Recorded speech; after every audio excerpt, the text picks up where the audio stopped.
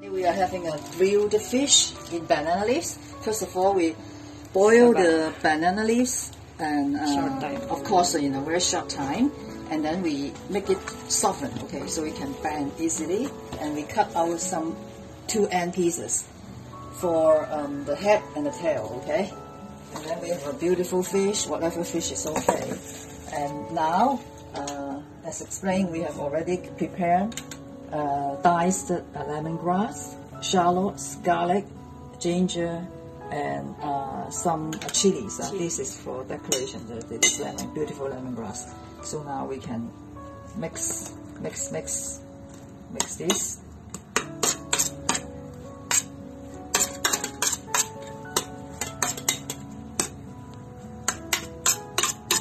And if you like, you can also put in our favorite thing, a little bit powder, a little bit of coriander.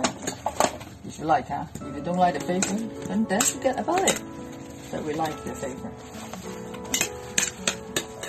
Okay, and now this fish is slightly already salted. Yeah, before, and so we can just put minimal salt. The baking, we can now unwrap our beautiful fish. Ooh,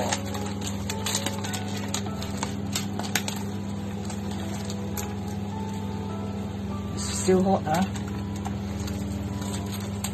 let's unwrap it. Wow, I can already. So good, Yeah, the smell. It's so tender, I think, because it's protected by the banana. You have to be quite careful because it will stick to the banana leaves. Okay, and now let's just remove the stuffing inside. Okay, you see how to remove it here. Remove the stuffing. Okay, yes. And we have set aside some ginger water, the ginger water, and then we can now combine it into a beautiful sauce. Beware, this is very soft and tender, so the fish is very fragile already.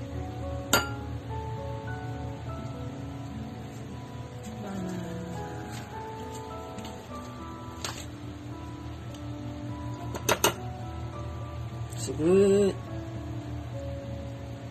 Bango, amoy pa lang, masarap na. Here is our previous. Remember, we have marinated ginger water. It's the leftover. We just use this, and then we also put some fish sauce into this stuffing. The stuffing will recover from the fish. And so we can now just dump it in to create a beautiful sauce for the fish.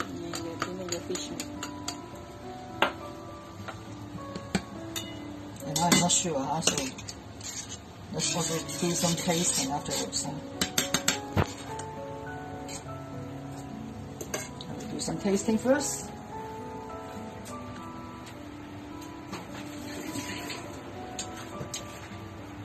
Okay.